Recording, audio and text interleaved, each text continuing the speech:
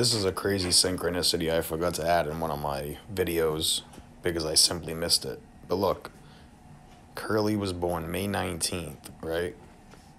And he passed away today. So, from his last birthday, May 19th, to today, or when you include the end date, you get 312.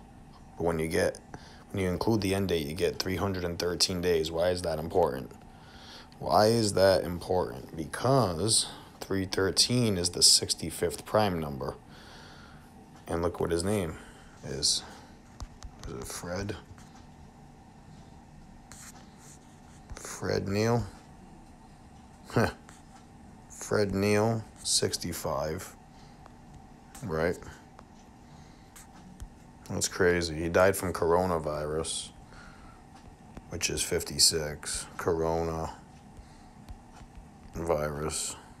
56.